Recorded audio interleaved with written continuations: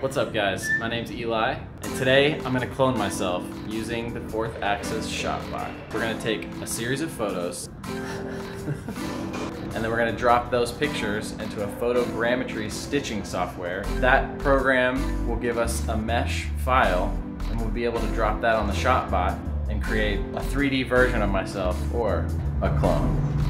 Let's get it.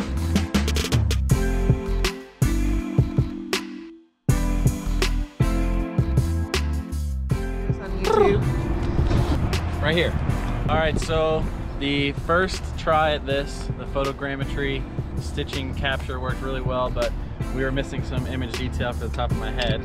So my buddy Jasper redid it, and we're gonna drop it in the editor and see how it turns out. So let's go.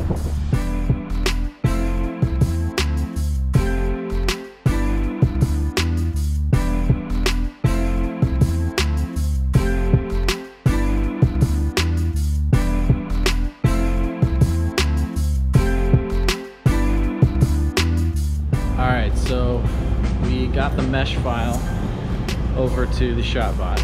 It's in a program called Aspire. So the Aspire software is going to translate the mesh file into a toolpath for the ShopBot. And that's what gives us our 3D model.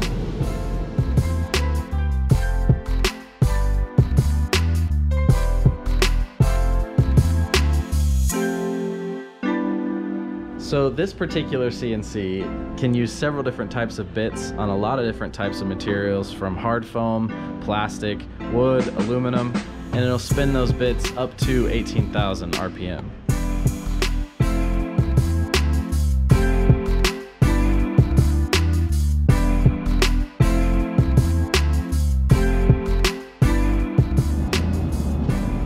I think it looks pretty good.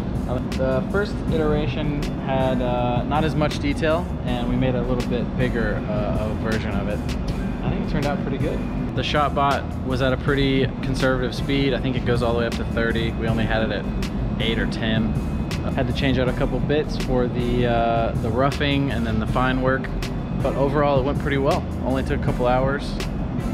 That's kind of a Roman Empire, I don't know.